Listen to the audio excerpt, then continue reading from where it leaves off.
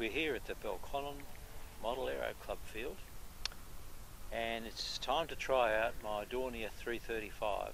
It's an ARF by Blackhorse. The full size one is actually a very large aircraft. There's only one left, and it's in the Udvar-Hazy Centre of the Smithsonian Institution in the United States. Anyway, enough chatter.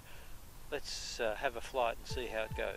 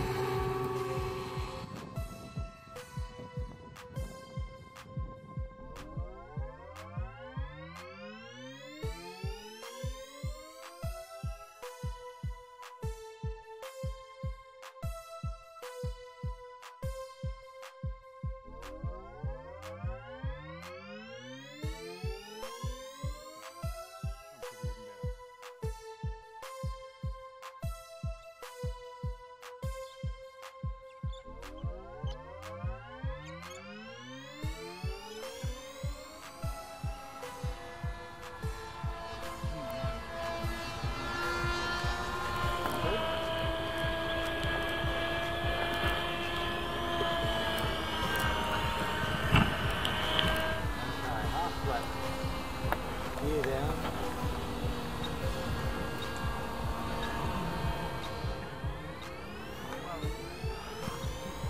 All flat.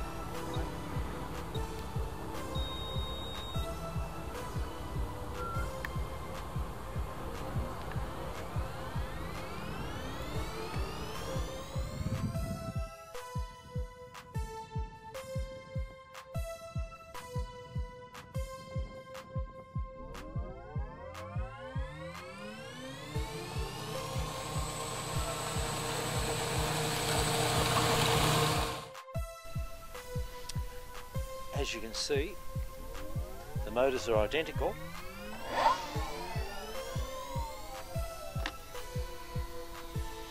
and I've had to put two 4S batteries in the nose right up front to get the centre of gravity right.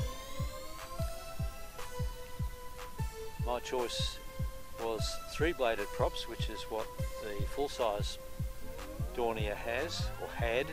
I suppose it still does have, and I've got the rear prop as a pusher to, if you think about it, to get rid of the P factor, so it takes off nice and straight when you pour the power on.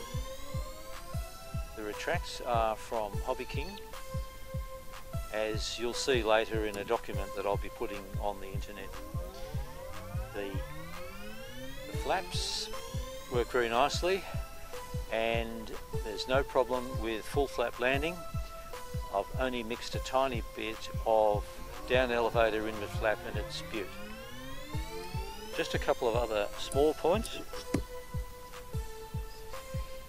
You dare not come in nose high or the bottom fin will touch the ground.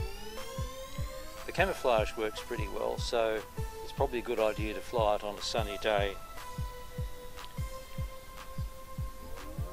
Overall, I think it's a very good model, quite heavy, 6 kilograms. However, flies very nicely.